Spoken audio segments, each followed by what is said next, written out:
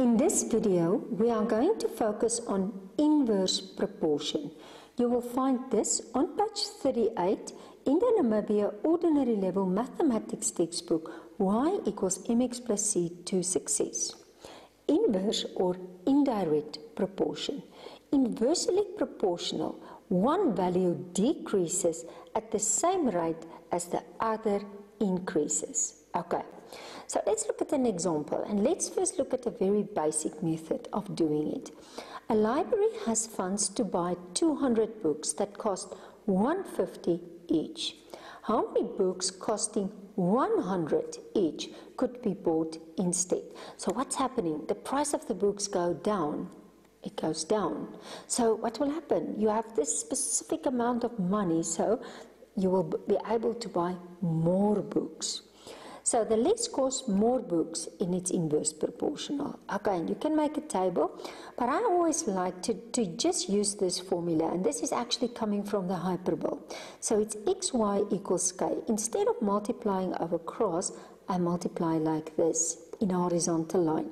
So I fill in, so it's 200 books costing 150. So this value of k is the amount of money this library is having. So now I'm going to substitute k, and I'm just basically going to substitute now the cost of the book. So actually I'm just going to take this, divide by this. So 300 books could be bought if the books is costing less. Okay. Again, I want you to stop the video, and I want you, so I'm going to put this up. Do triangle 35, and I want you to do number 1. You can continue the video as soon as you are finished. Okay, I just want to get the place, and then I'm just going to continue. Okay. A supplier delivers a regular quantity of bulk feed to a rabbit farm. The quantity lasts for 14 days when there are 500 rabbits.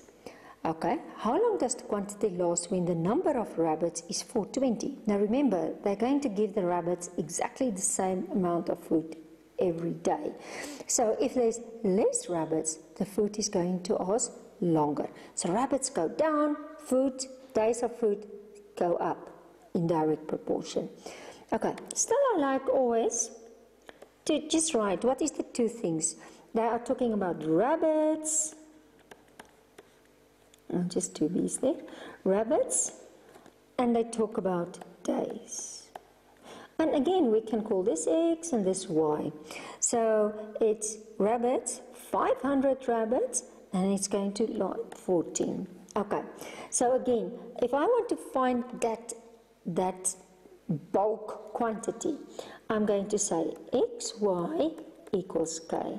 So taking that 500, multiplying it with the 14, and that will give me the value of k. So I will find that the value of k is 7,000. And then I use this formula again. I put in the 7,000. And I put, now remember, how long does the quantity last? When the number of rabbits is 420. So in the place it's 420. Again, let's just get it correct. And I divide by 420. And I divide by 420. And the value of y, what will be the value of y? It's 16.67 days. So therefore, how long does the quantity last? When the number of it will last 16.67 days. So almost 17 days. And now if I have to change to B, how many rabbits can be fed for 20 days? Now remember, use this red again. So it's again, I actually don't even have to write this again because I know already the value of k.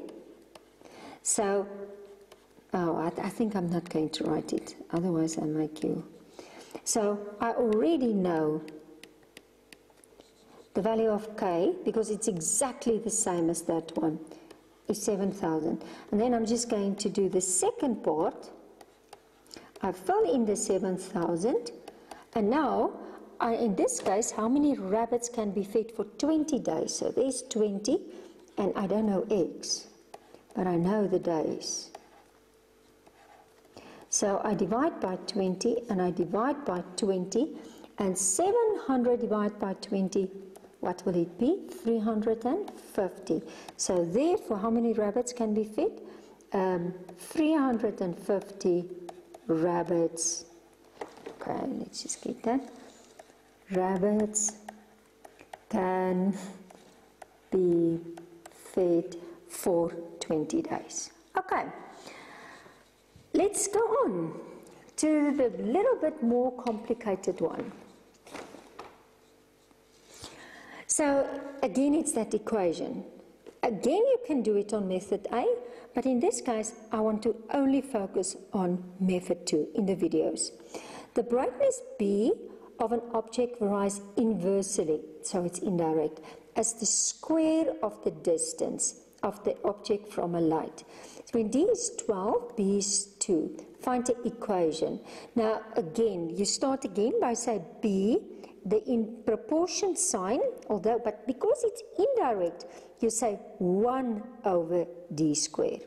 In direct, you put it on the same line, but in indirect, you say 1 over.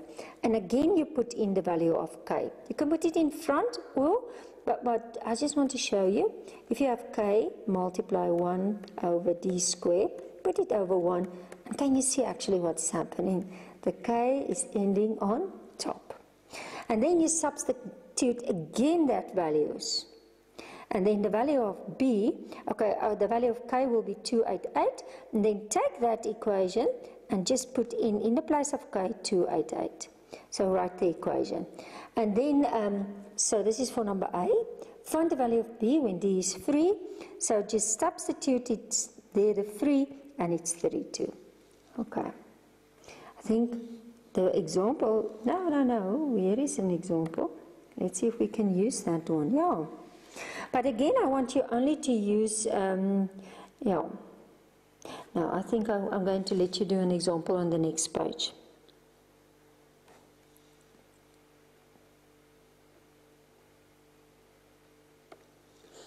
Let's just make it a bit bigger.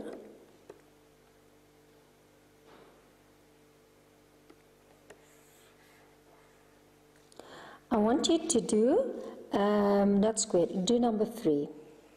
Stop the video, do number 3. As soon as you are finished, you can continue the video. And I only want you to do it on method 2. Okay, for the video. In the teacher's guide, you will find method 1 as well as method 2.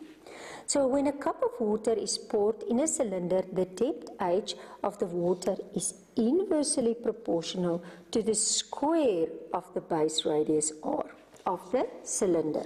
When the radius is free, the depth of the water is 24. Find the depth when the radius is 6. Okay, so if I look at this one, so let's just quickly, we start, it's indirect. So we're going to say H. Okay, so this is number 3. So depth of the water is inversely, but keep the proportional sign. Inversely, you say 1 to the square of the base radius. So you're just going to say R squared. Okay, so basically, you are just going to make it an equation by putting a K there. And now you're just going to substitute that values. So when the radius is 3, H is 24.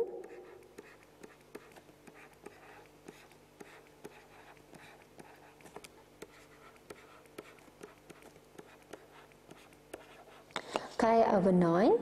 Okay, and basically, you're just going to put it over 1, multiply over cross. So K is going to be 9 times 24. And that is going to give you a value of 216. Okay, so therefore, in number A, the equation will be H equals 216 over R squared. And then for number B, let's just go to number B. Oh, no, find the depth of when the radius is 6. Okay, this is actually not a and a B. So if there's not a and a B, I want to show you this. You basically come to the formula and then use the formula. So, and then we will just say H equals, and now in the place of when the radius is 6. So 216, and that's going to be 6 squared. So it's 216 over 36, and that is going to give me a value of 6. So what is the question? Find the depth of when the radius is 6. So therefore, the depth of the water is, let's just find when the radius is 6. It's actually the same, do you see? Is 6, and I just want to see that the water was in meters. When the radius, you see the depth of centimeters.